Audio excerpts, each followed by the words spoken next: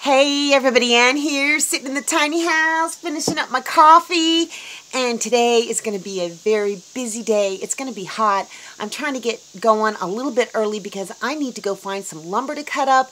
I don't know if I'm going to be able to accomplish it all today, but I at least need to pinpoint some trees that I can take down so that I can start refurbishing my wood stack.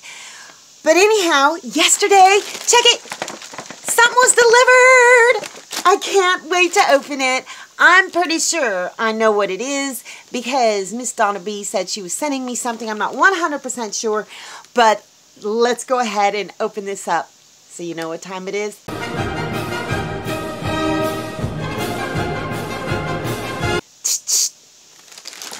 All right, here we go.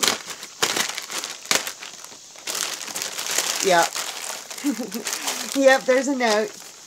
Enjoy your gift, Donna B. Look at 2 new Berkey water filters. Yep, it's from this company. What is it? Crontech BB92 water filters. Yes, those water filters that are in there now, they say that it can filter like 6,000 gallons. I don't know how many gallons I filtered, but it's a lot. But now I can feel safe and secure that I am going to be able to keep filtering my water for a very, very long time. So thank you, Miss Donna. I love them. I needed them, and these things are, they're kind of pricey, so I really appreciate it. Thank you so much. I just heard a funny sound coming from the van, so I'm going to take a look. I think somebody's in the nesting box. Yes, there is. It's an Easter egger. I'm not going to go around to the front because she snarled at one of the other chickens. But she's in there. Good girl. Lay me an egg. Well, I dilly-dallied around this morning. I did. I got on the phone and was talking to a friend. And I did find some wood. I went out and found some wood. In fact, there's 1, 2, 3 trees that I had started last year. Remember that cedar tree that was kind of like dangling and I couldn't get it down? Well, it's down, so I'm going to be able to finish cutting up that one. And then there's another smaller portion of that same tree that I didn't cut up last year, so I'm going to be able to cut that up. And then there's either a sweet gum or a poplar, I'm not sure, that I can finish cutting up. Not big, huge trees, but big enough to make me some nice logs that I might not even have to split, that'll fit inside the wood-burning stove, but it's already getting hot out here. And yeah, so I need to get up like 5 or 6 in the morning and get started to beat the heat. So instead today, I am working on, let me pan a little slower, a little yard so the baby chicks can get out and get out of the coop, you know, and get used to going out and then going back in the coop. So I'm going to work on this and see if I can do it and make it so that the other chickens won't jump up on top and try and get in. Here we go. I just took that fencing and reconstructed a little yard for them. They got a little bit of water over there. I may give them a bigger bowl. But I put a little shade curtain over most of it because I really want them to be shaded. And this is where I go in and out, and I'll put a little piece of netting after I leave. So I'm going to let the little baby chicks out and see how they like it. I don't have just the right size board, but I think that they can figure out how to get up here and jump up there. So let's see who is the first out of the gate. Yep, Mr. Rooster, Rocky 3. It's okay, babies. Maybe not. Whew, it's hot out here. Come on, babies.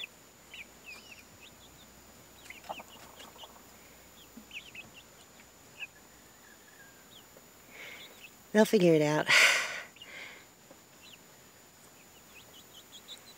There's that pretty leghorn. Look at all the black she's got on her. Alright, so I'm just going to let them figure this out on their own. I'm going to go inside, fire up the air conditioner, and chill out and come and check on them later. There we go. I just stepped away, and they all came out. At least I think they're all 1, 2, 3, 4, 5, 6, 7, 8, 9, 10. Yep. Alright, I'm going to go get them some food. Now I can relax knowing that they made it out. There's plenty of airflow. I won't even have to use a fan. And it is inside this larger yard. It's right outside their door. So the real trick is going to be whether or not they can get up into the coop at night. And I've blocked off that whole bottom part so that they can't get underneath the house, the coop, because I don't want to have to crawl underneath of there retrieving chickens. All right, you babies, enjoy. They got food, they got grit, they got water, they got scratch, they got ventilation. I think they're pretty... Oop, somebody got a stick. That ain't nothing. Oh, it's a bug. Oh, cool, girl. Eat it. And now I can go in and relax. All right, I'm all rested up, so let's watch these pretty babies. Hello, Miss Beauty. You come to watch them with me, too? Look at her. Yeah, you're hot. Go get yourself a drink of water. It's right over there, girlfriend. She'll find it. All right. You pretty chickens. Look at how big they're getting. Yeah, they've got little cubbies that they can go in underneath of there, but they can't get through underneath the coop, so that's good. Well, looks like at least the leghorn knows how to get back up, so that's good. I think she's the only one. I don't know. They're so much happier out here. They're playing, they're sparring, they're eating. Yep, this was a good move to do this today because I don't need a fan. If they get, well, they're not going to get too cold, but if they feel like they're not getting enough warmth, they can go back in the coop. But out here, plenty of ventilation, and it's shaded all day long. Hi, pretty girl. What should we name her? The leghorn. And so I don't know. This one, look at that tail. That kind of looks like it might be a rooster tail, but I'm not seeing a bunch of comb and wattle action going on. But yeah, Rocky 3, definitely a rooster. Look at that guy. His wattles are coming in too. Look at that one. That one right there. I don't know. That may be like a Easter egg or leghorn mix. You know, Romeo Dad, Mama. Yeah, Mama the Mama. This one's definitely a leghorn.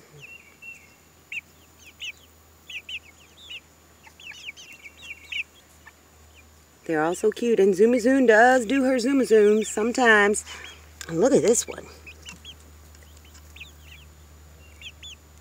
Gorgeous.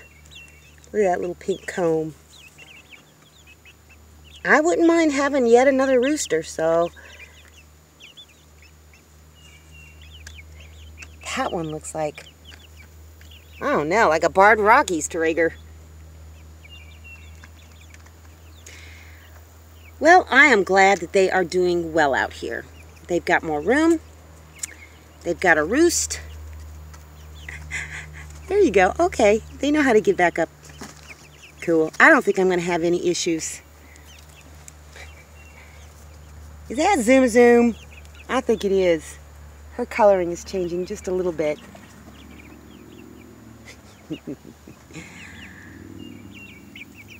All right. Everything's under control out here. I should just like let the camera roll, but I gotta get back inside and do some stuff. Yeah, that's Zoom Zoom. She goes nuts. Look at you guys. I'm using this small pot, this small tall pot that my mom gave me to do a micro batch. I'm canning something in it and it is done.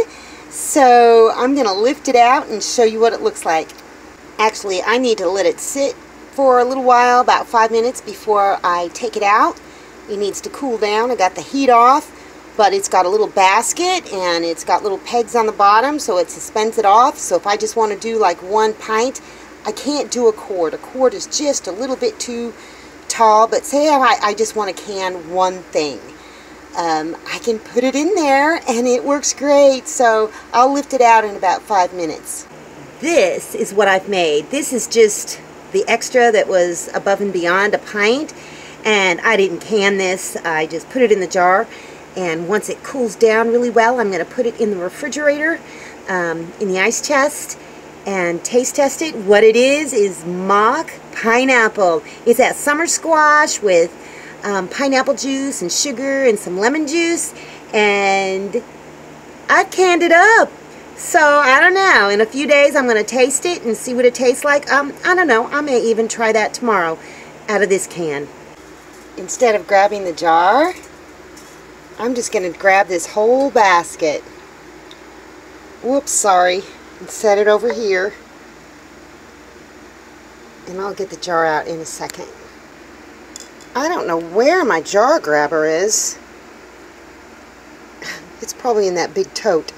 Alright, there we go. See that basket? Isn't it cool? Yeah.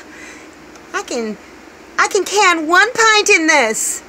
There it is, you guys. Hopefully I did it right and I'll hear the little pop before too long. We will see. Well, I gotta go out and check the baby chicks and check the rabbits and check the hornworms. So that's all I got for you guys today. See you in the next video.